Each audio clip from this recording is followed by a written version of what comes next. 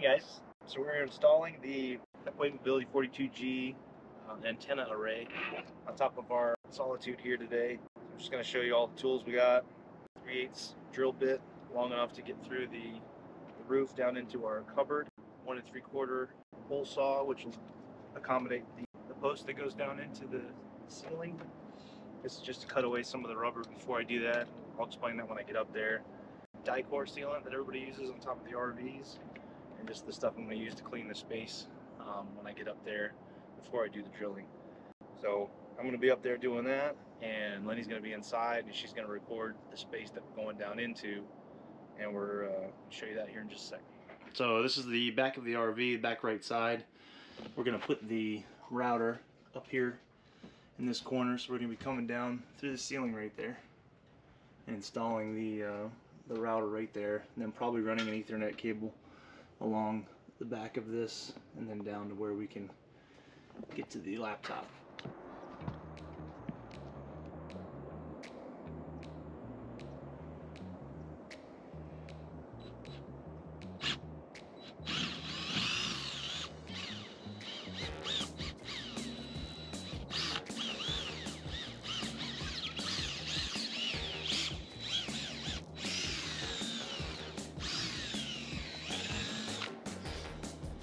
Measured it out. Usually it's 16 inches, but I just went 10 inches by 10 inches from the corner. I'm going to cut away some of this, a little bit of this rubber, so when I do the hole saw, it doesn't yank on any of this this gasketing rubber rooftop right here.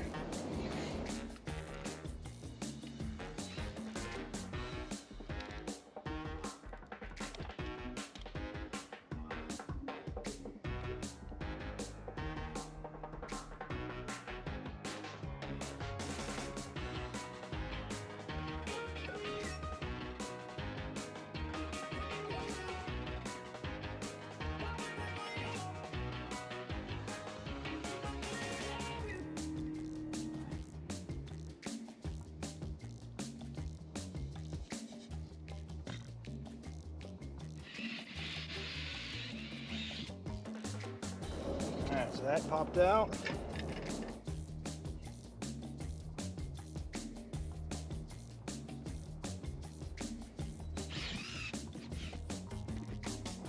Alright, so I'm through. What I'll do is drop my wires down in there.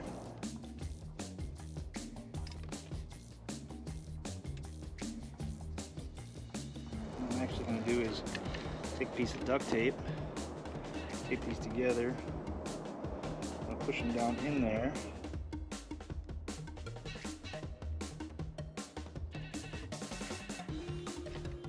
And I got the cables through right now, so we're gonna finish fishing the cables through the hole and get the Pepwave sealed up top and good to go. So we made it all the way through. Now we're just gonna fish the rest of the wires in there. I'm actually going to clean this off again with some more alcohol. Yeah, keep pulling up.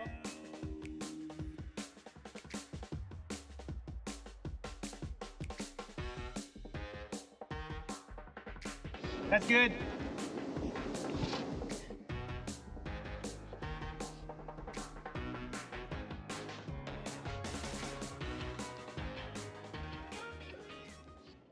So I'm getting the 3M down on the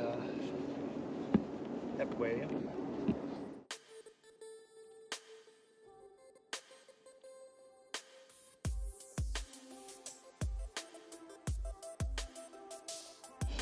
Alright, the last step, use the Dynacore. Alright, so I got the Dynacore around there sealed. Self-leveling sealant, so that will level out. But that's it, we're done with the top. Now we're just going to go in and finish the install inside. So this is the final setup. This is where we installed the Pepwave. Got the wires running down from right there, which I'm actually going to buy one of those little black, I can't remember what they're called, but it'll pass through thing to make that look a little bit better. But I got the Pepwave mounted right there. I got it all hooked up. I got the wires coiled up and put a little U-hook up there to kind of keep the wires up high, because we're still going to put some stuff in here. But eventually what I'm going to do is get a Ethernet cable and run it the back of there to the back of these cabinets. And then what I'll do is put a little hole back here that's going to come down right here behind this, so it'll be out of sight, and then that'll run down to probably all the way over there to our table. That's about it. Pretty easy. The hardest part is all the cable access that I have, which I bought the one with the extended cable. Hindsight now, I probably should have done that. I didn't realize how short my run was going to be at the time, so nothing I can do about that now. So the other thing we had to do was install the power, of course. I drilled a little hole back there, ran the power out right up to the router, and we just have a little extension cable that runs back behind here. So you know, it's out of sight, you can't see anything. Works pretty well. So the first thing you do when you get your router, after you have it all hooked up, is you're gonna log on to get on your laptop, and you're gonna want to log into that Wi-Fi network for the first time.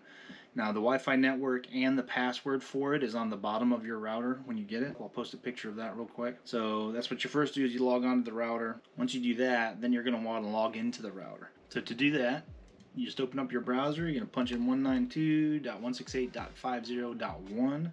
That's gonna pull up your Pepwave router page. Now when you first log in, it's gonna be admin. That's gonna be the generic one to log into the router. So you'll do that, and then after that, it's going to prompt you to change that. I left the username admin for now. So then you're going to want to change your password and username if you want. And this is the page that pops up. As you can see, I've got priority 1, my Wi-Fi. We have Wi-Fi at this park, although it's not really working that great for right now. So then my priority 2 is my data plan. If you have a data plan, you get the chip and you actually put it into the router for the Pepwave, and once you put that chip in for your data plan, then this is how you would access that plan through your router. Just like if you have the gateway, it's the same kind of thing. With the gateway, that router that goes to your ceiling, you put your chip inside there that your carrier gives you, and that gives you your data plan. So for this, if you want your data plan to be the secondary to a Wi-Fi that you have, or if you're at somebody's house and you're actually plugging in to the internet through a LAN cable, then if you did the LAN cable or WAN, then you would have that at priority 1. But for my situation, and for most people probably who are RVing, you're going to have Wi-Fi if they have it at priority 1, and then your cellular data at priority 2. That way, if the Wi-Fi fails, it pops over to your cellular data. Now you can make it to where you can keep your cellular data disabled if you don't want it to automatically switch over, if you're worried about droppages, and then you can take it out of priority 2 and leave it disabled. Same thing, if you don't have Wi-Fi, you're going to want to take that Wi-Fi and drag it down to disabled. That way it's not messing with anything when you're actually online. If you just want to use your data for your cellular, you'd bring it up to priority 1 like this, and then you would drop everything else back down to disabled. Unless you wanted to have that Wi-Fi in priority 2 just in case your cellular data plan drops for whatever reason. But before you start setting up your plans and stuff, the first thing you're going to do is check your firmware. And it's easy. You go to your system tab right here, and you would go to firmware and check for an update. Check for firmware. You're going to want to be on your Wi-Fi or your park Wi-Fi, obviously, before you do that. So when you're setting up your Wi-Fi, you're going to have to make a few changes. So you're going to go into details. Now initially, you're going to see like Wi-Fi 2.4, Wi-Fi 5.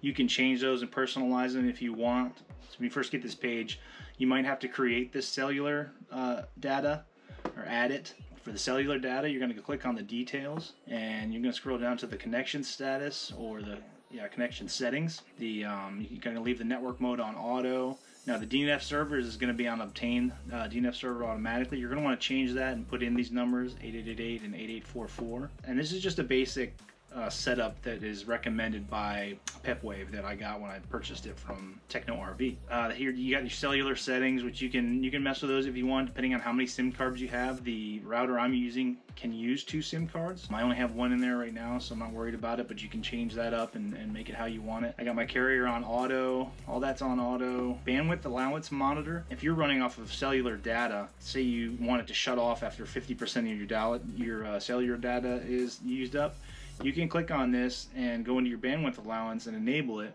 and you can change the setting to either do, disconnect when usage hits 100%, or on the 1st of the month, 15th of the month, however you can actually alter this up and make it to where your your cellular data will only use up so much before it cuts off. After that, you're going to look at your physical interface settings. With enforced TTL, you're going to put that at 65. Again, it's a recommendation that I read on the Pepwave website. So for health check settings, your next thing you want to do is disable your health check method. Now, the big reason for that, from what I gathered from the website with Pepwave, is if you're at a website, or if you're at an RV site and they're using one of those splash pages where you log online with the Wi-Fi address and it brings you to a splash page where you have to create a login, whatever, this is going to help with that, keeping you from being messed up. It just stabilizes this connection a little bit better.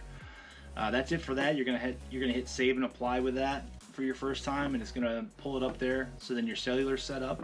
So one other thing you want to check is your APN. I have my operator setting on auto, and the VZW internet automatically came up. If that doesn't come up automatically and you're not seeing your APN for whatever service provider you're using, you're going to want to click custom and type one of these. I'm going to pull up on the screen here, one of these 4 things depending on what service provider you have, and then you're good to go. Save and apply, and you're rocking. The next thing you're going to want to do is your Wi-Fi setup. Everything's auto. You're not really change much. So the signal acceptance level is a personal preference. If you want to make it to where if you're running your Wi-Fi as your priority 1 and you want it to switch over to your cellular data, if your Wi-Fi signal drops too low, you can set that here. Again, you're going to disable the health check. And then, like under here, I'm on Sun Wi-Fi right now. If I click on that, this is what you would do when you're actually logging into a Wi-Fi for the first time. This window is going to pop up once you pick a Wi-Fi.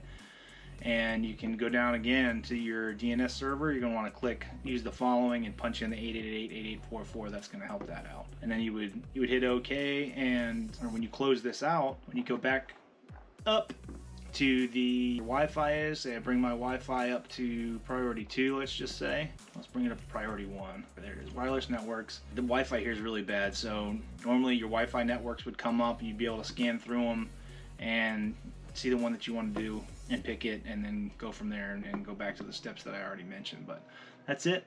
That's how you set it up. It's pretty easy. There's a lot of stuff you can tweak with this to personalize it more if you're into that. There's a bunch of other videos out there that can kind of help you with tweaking it even more. But that's the basic setup for this. Pretty simple. Then all you got to do, you'll probably have to restart the router. It'll take a few minutes. Give it some time, and then just restart everything and log back onto your router, and you're cooking. You're cooking with whale lard, right, babe? Yeah. That's all there is to it. That's the install for the Pepwave, and that's the setup for the Pepwave router. Please like, subscribe, share it with your friends. Comment if there's anything that you think I can do better. If you want to see more videos like this, let me know. If there's something else you want me to touch on, let me know. And if I can do it, I will. But that's all there is to it, and I hope you enjoyed it and hope it helped you out. Have a good one.